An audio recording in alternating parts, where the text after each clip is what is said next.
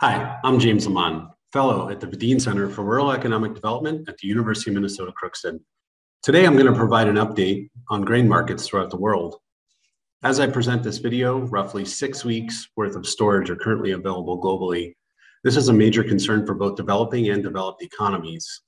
Right now in the Ukraine, approximately 20 million tons are trapped based on land bridge inaccessibility and port blockades. At this moment, Russia is negotiating with the African Union based on vulnerability with respect to diet as to how they can move the grain out. There are various geopolitical requests that the Russians are making in order to free those 20 million tons. Simultaneous to that, there are additional pressures across the globe.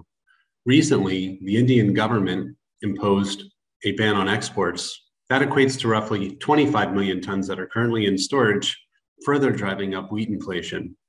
In addition to that, fertilizer challenges are going to threaten crop yields throughout the world this year, and dry conditions, especially in the southern Great Plains, as well as flooded areas, may prevent traditional plantings from occurring, and yields may also suffer. It's not all bad news, however. Even though there are many constraints that are adding to market pressures, there are actually some bright side. For example, the Chinese are anticipating a 2022 bumper crop. Australia is enjoying its third consecutive year of increased production. Brazil is offered to fill some of the voids with some of its grain storage capacity. And as I mentioned earlier, the African Union appears to be making some progress with the Russian government to free grain from the Ukraine.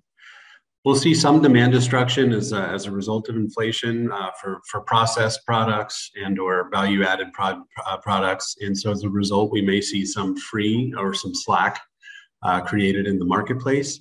And the Ukrainian spring planting cycle seems to be pretty on track, even though there's geopolitical instability in the region. So even though African economies as well as Asian economies are highly dependent on either Russian or Ukrainian exports, there seem to be some positive movements in place to ensure grain markets achieve hopefully their full capacity this year. Thank you for joining me for video number 32, and we look forward to speaking with you next time.